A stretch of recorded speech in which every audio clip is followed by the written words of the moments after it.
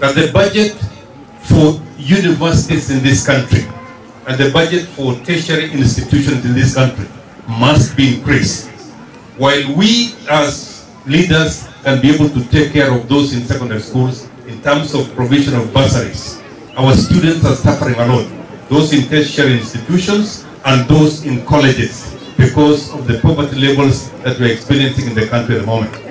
University education cannot be privatized. University education must remain a public responsibility and the responsibility of the government of Kenya.